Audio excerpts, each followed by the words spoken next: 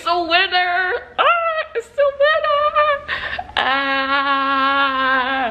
I'm sorry, but I gotta say this. If you dance when you eat your food, that's when you know it's good.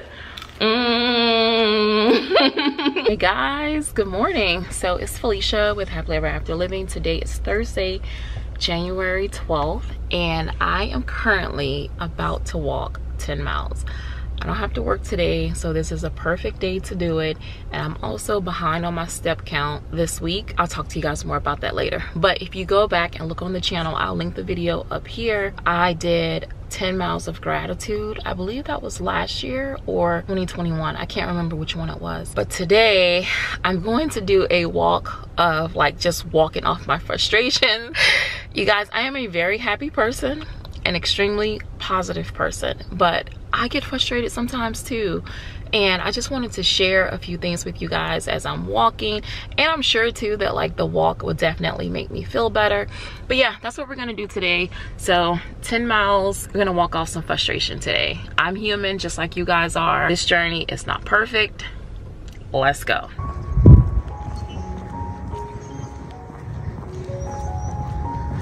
Such a beautiful morning, such a beautiful day. All right, so I just finished mile 1. Oh my gosh, I was so slow. That's probably the pace I'll probably keep though, but I'm just out here enjoying this walk. So I was actually like messaging my friends via Instagram, Fire by 50. If you're watching this video, just messaging you back and forth. You got me cracking up.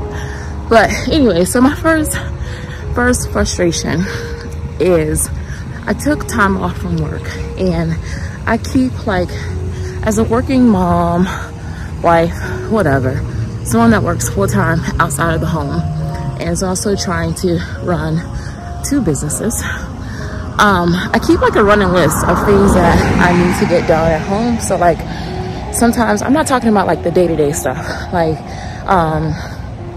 things that just need to be done. So needless to say, the garage was on this list, and also other things like things with the dog's appointments, my appointments, like all kinds of stuff. So one of my frustrations right now is that I took off like a full week, and I feel like I did not get enough done at all. Particularly the garage. Like the garage will be complete today, but I've been off Monday, Tuesday, Wednesday. Today's now Thursday, and I leave to go for a conference tomorrow.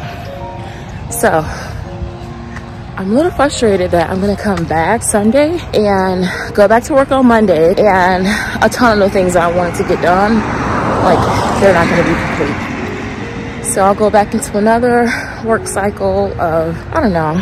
That's just one of the main frustrations on my mind right now.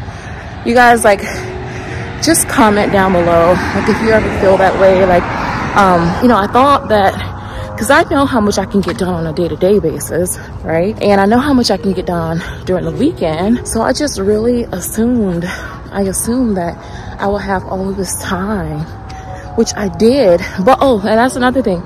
So Monday, I felt like paralyzed. I made my to-do list, but on Monday, I did like almost nothing.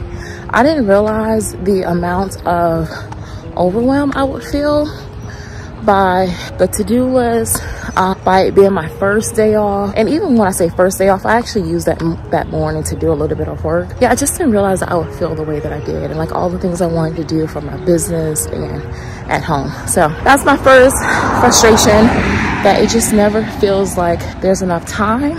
I guess that's what we would call this one. Yeah.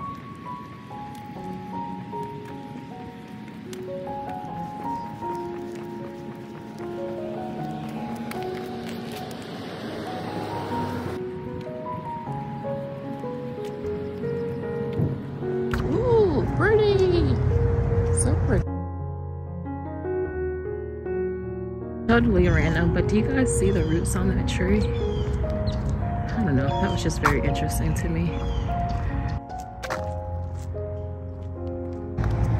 Okay, this is so cute to me. Look at the ducks playing in the water.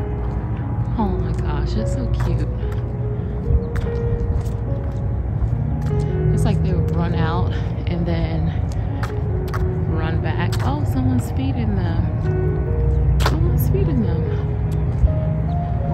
Oh yeah, so I'm not quite at mile 2 yet, but that brings me to my next frustration.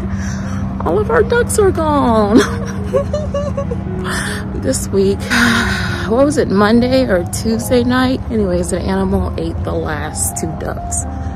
And I'm pretty sad about that because they truly become your pets. And now we have no ducks. And at a time right now where eggs are mad expensive, oh my gosh. Yeah, so I'm currently at like 1.87 miles. So there's my frustration for mile number 2. We don't have ducks anymore. They're so cute.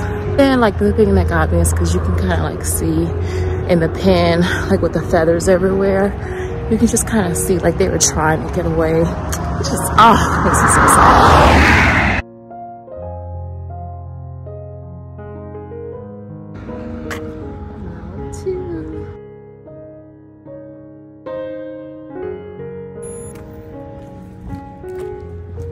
Alright guys, so I know that I shared that I would do like 10 miles of my frustration, but I started like just thinking of like, I don't know, I just think that it's true that it's really hard to live in a state of gratitude and complaining at the same time.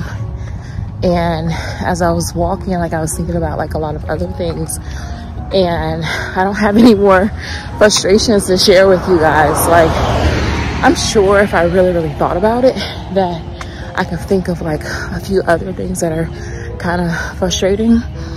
But for someone that's like typically usually always positive, it's actually harder for me to focus on like the negative things. And it's a lot easier for me to focus on the positive, which is also why that last mile, I don't think I did anything differently.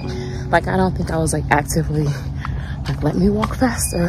But I think just by starting to show more gratitude, like my speed probably just picked up a little bit, or maybe my body relaxed a little bit, because I started thinking about like how fortunate am I that I was able to take this time off to rest. So I no longer look at Monday as a day of like where I kind of wasted the day. No, I really needed to rest. So I'm thankful that I had Monday to rest. And then regarding the garage, like how blessed am I that basically because the time that I took off has been paid time off. So basically, sometimes you have to change your mindset and the framework the way in which you think about things. And so technically I got paid to stay home and clean my garage. Like, how freaking fortunate am I, you know?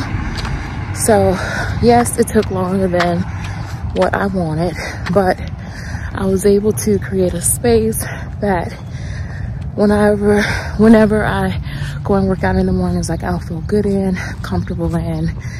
So yeah, I was just thinking about that. I don't know. And then also like even with our ducks, because we started off with 7 and then we had 2 remaining. So as gruesome as it sounds, at least they're both gone together, because if there was like 1 duck, then that would have been a problem, because ducks don't really, like they don't really do the solo thing. Like usually they're always like in groups or pairs. So there's a silver lining in that. All right guys, so this walk is probably gonna take me around 3 hours and 20 minutes. So I think I'm just gonna spend the rest of it just thinking about all the blessings and being in a state of gratitude, and probably pray a little bit or a lot for my family, for my friends, for my business, for this conference that I'm going to, because I'm actually a little nervous, like very introverted. I can be an extrovert when needed, but yeah, so I'll check in if stuff pops up, and I'll continue to track each mile with you guys along the way. All right, so we've hit mile 3. I wanted to share with you guys something that I did do while I was off. Was I created, like, if I could have my dream like weekday working full time, right? What that will look like for me. And then I also created my dream weekend, like what that will look like for me. And I did both of those for like during the work week. And I was just able to, that helped me to zoom in a little bit more for whenever I go back to work, to try to implement those new things to see if I can, because I just want to get, like most of you, I just want to get the most I can out of this life that I have, and I want to be able to actually reach and achieve the dreams that I have for myself. So it definitely takes discipline, dedication, but I also like to play. I like for things to be fun and for things to flow, and I like to do things in alignment. So I would recommend you guys, if you haven't done that before, to just take the time and create what your dream weekday will look like, as well as what your dream weekend will look like. And some of you will be surprised to know that I actually have naps in on Sundays, see if that could happen. And my dream work day actually is more work, which is kind of funny, right? Like, who wants to work more? But for the season of life that I'm in right now, it's more work. So like pushing my work days a little bit longer.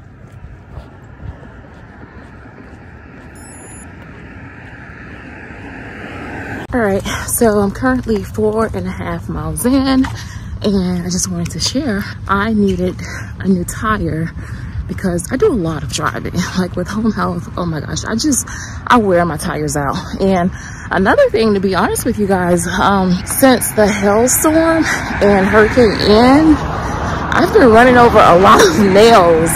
So I've been going through a lot of tires. It's so frustrating. But I just called and they're able to get me in today. So that's good news. Good morning. So something else to be grateful for.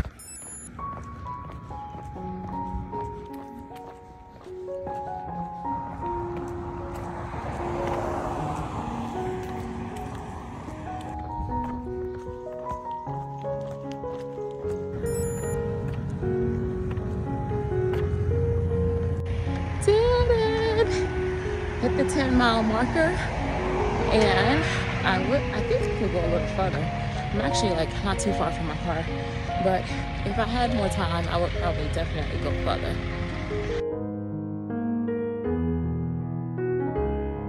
All right guys, so I am back home. I am showered, so you can see same day, 10 miles. Currently have like 24,000 steps. My goal is 25,000 for the day, so that's good.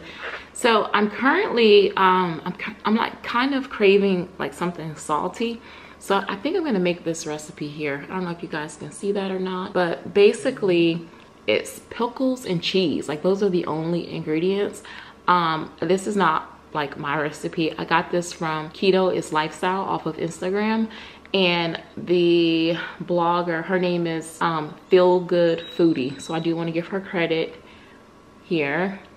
So yeah, basically what you do is you put, you preheat the oven at 400, and then you put cheese in the bottom, whatever kind of cheese you want. And then you put a pickle, and then you put cheese. And you can season it if you want to. I'm not going to do that, but I'm going to show you guys.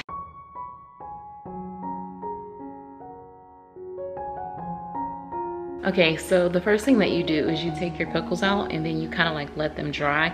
So I put them on a paper towel and then I'm going to pat dry them. And then, did you see me like using my hands into the pickle jar? Yes, I totally did that. These are my pickles only. So I'm not like sharing them with other people. And if you come over to my house and you want pickles, I'll probably give you the other ones from the refrigerator, not those. So don't worry, don't worry. And my hands are clean. So I'm also like patting dry with this as well. Okay, and while those are drying, I'm just gonna take this pan and lightly spray it. Then the recipe says to use your favorite cheese. Well, in this house, you don't get a favorite. I'm just kidding. In this house, you use what you have. So I'm going to use some of this and some of this for the first layer. Okay, so here's the first level of cheese. It is messy, you guys. I'm hungry, just forgive me here. So half and half. And now I'll take the pickles, put those in there. I wonder what would happen if I put like 2 pickles. I'm just gonna do 1. I'll eat the rest.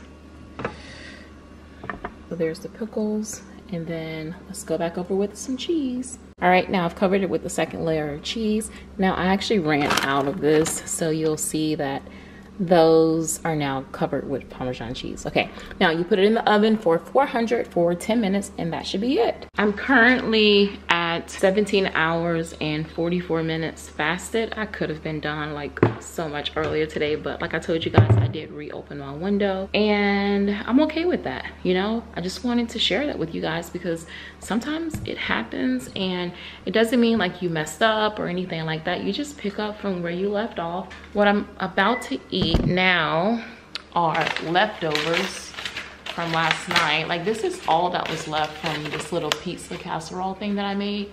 So I'm going to take this and toss it in the microwave, because even after those pickle chips cook for 10 minutes, then you have to let them cool, which I'll show you guys that as well.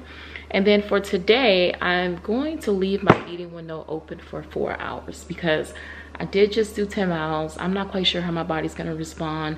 I just wanna allow myself that liberty that if I do feel I need more food, that I'm able to do so. But today, I'm definitely keeping it low carb and high protein. So I'm going to go ahead and break my fast at 17:46 and fast. And I'm opening with pickles. Food is still heating up. So what do you guys think about the fact that I started that 10-mile walk like just to get my frustrations out? And I thought that I was gonna like chat with you guys for like 10 miles about different things that was like frustrating me, but by the time I was in like mile 2, 3, like it was just gone completely. Isn't that like crazy the way that the brain works? And to be honest, like the more you think about, or the more you focus on like negative things, negative thoughts and all of that, it just increases your cortisol levels. And honestly, like who wants to be around a negative person? Like, not to like be toxic positivity, but I know we all have our moments. I know we do, but I think a lot of you guys kind of like come to the channel for, you know, inspiration and everything. So for me, complaining for 10 miles, well, actually I couldn't even think of anything else to complain about, but I just thought that was so cool, the way that plasticity and everything works in the brain, you know. And totally random, but another thing that I've been kind of like reading a little bit is how cortisol, don't quote me on any of this because I'm still doing more research, but how cortisol like affects areas of the brain or impacts areas of the brain related to memory, and how like there's studies out, you guys can go look them up yourselves, but studies about how increased stress or just being negative overall can contribute to Alzheimer's disease.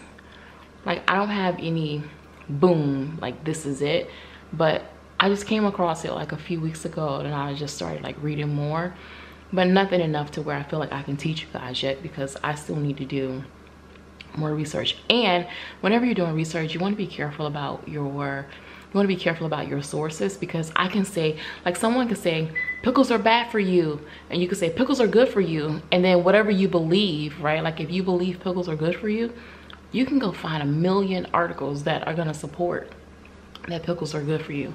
But if you believe pickles are bad for you, then you can also find 1,000,000 articles that support the fact that pickles are bad for you. But I think my food just stopped. Hold on a second. But what I was trying to say is just be careful where you get your sources from. So here's the remainder of that pizza, whatever it was I made, or I was craving pizza yesterday. We've got chicken, broccoli, mushroom, green onion, pizza sauce, some sugar-free or no sugar added pizza sauce, turkey pepperoni, just a bunch of yummy stuff in there. So before I dive into that, I just took this out of the oven, and I'm going to allow this to sit for a little bit, and then once I take them out, I'll show you guys what they look. You guys, I don't know if I can do this and like hold the camera too, but look at how they come up. They really do come up like chips. How cool is that? Look at that. Oh my gosh. Okay, obviously you can tell what kind of cheese this was, right? So I'm gonna take a bite. Look at.